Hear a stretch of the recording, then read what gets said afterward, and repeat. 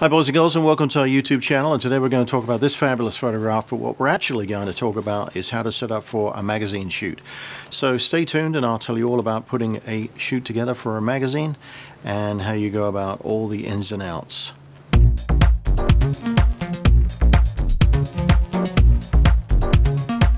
Now welcome back, and today's story is all about getting published in a magazine. Now I had got in touch with a magazine that I thought was going to be ideal for a project that I was thinking about doing with a actress slash model, Angela Taylor. She had just done a part in a movie and her people wanted to get some publications, so I approached the magazine and said, hey, I've got this girl, I think she'd be ideal for you guys. Now they were really keen on the idea of me shooting with her, so they set up a meeting with me. Now the meeting I had was over Zoom, and we couldn't do a face-to-face because this magazine was in Australia. And what we discussed was basically the budget, what I had at my disposal and what I was going to do for them, and also what sort of images they wanted to have published in the magazine with the use of Angela. And the magazine wants to have something that was very sexy, and there was going to be some nudity. Now Angela had already posed for Playboy, so there was no issue with a little bit of nudity. But you know, we're not just going to shoot a model naked here, we're just going to do a story of seduction, and so we needed to have some props, some clothes. So that was why I wanted to talk about a budget. Was, do I have money to spend on some clothes? Do I have money to spend on a location, as I wanted to shoot somewhere outside of a studio and do something in a building, in my particular case a really nice home. And I had searched a lot of rental properties in LA and come up with something that was very, very modern. So I had to keep that in mind too, that the clothing and costuming was also going to be very, very modern as well. We weren't going to have any of that ripped jean stuff or fancy dresses or anything. We're going to do stuff that's real modern, and as you can see right here, we got some pretty cool and hip kind of costuming going on. Now the idea was to do this layout with Angela, and as I said, the story of seduction, a little bit of nudity, and make her look hot and sexy. The magazine was really interested in that. They thought it was a fabulous idea, and they gave me the green light.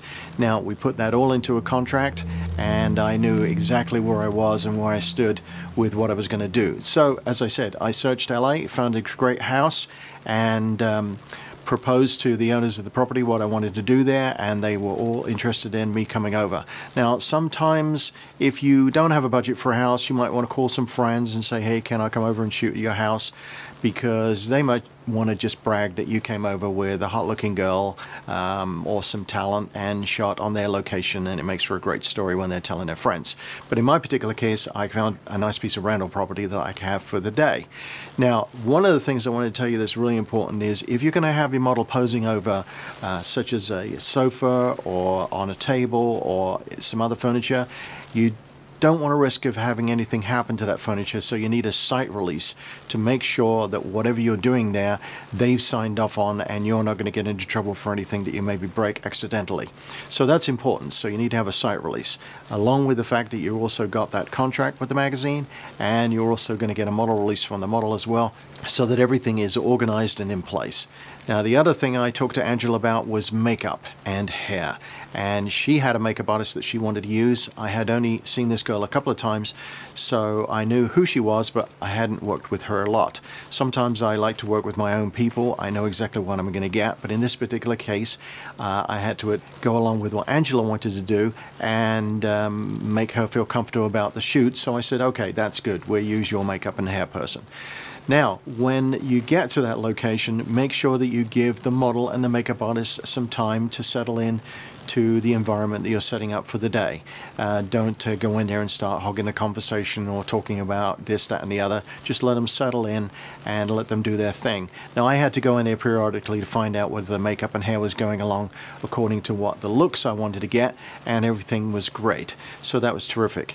Now, also another point that I want to bring up is the environment. Make the environment nice and comfortable, and you know, make it sort of cool to be there with some drinks and some breaks and some munches. Now when I say drinks, I don't mean anything alcohol. There's nothing worse than having people a little tipsy on your set.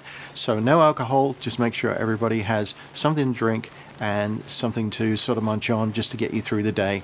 And at some particular point, obviously, you're going to have a lunch period.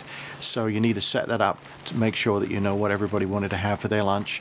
And keep in mind, you don't want to have the model eat too much, because you don't want a little tummy or anything on her that you're going to have to try to fix in Photoshop later. Now, I'm not saying people get bloated after they eat, but you know, they also get a little sleepy and a little slow. So keep that in mind when you're organizing a lunch.